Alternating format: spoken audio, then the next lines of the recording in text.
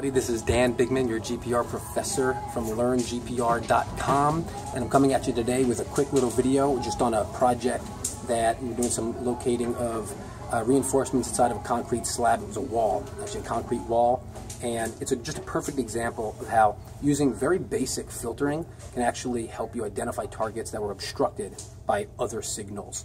And so I'm going to go ahead and show you here our data. All right, so as you can see, kind of zoom in a little close there. As you can see here, we have two targets, right? 1, 2. And I know my markers are off, so that's not where the peak of the target is. Nonetheless, here and here, on the top we have the top of the wall, the face of the wall, and then it appears to be the back of that wall. Now, when we filtered it out, you can see we actually identified a number of other 1, 2, 3, 4 reinforcements that were very, very close to the back end of that wall. But those were completely obstructed, right, with this horizontal banding. And I mean, if I kind of zoom on in, right, even if you would do this, so you can really just begin to see that it's tough to make that determination, right, without the filter. However, once we filter it, you can clearly see individual reflection events. These two may be multiples. I don't think they are. They really do occur in line with these others.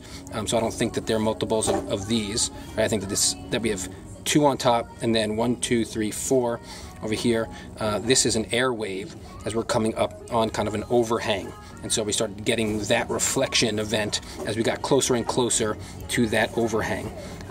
But just wanted to quickly give you a heads up, give you an example of how you can utilize filters, even very basic filters, in order to help you identify your targets of interest.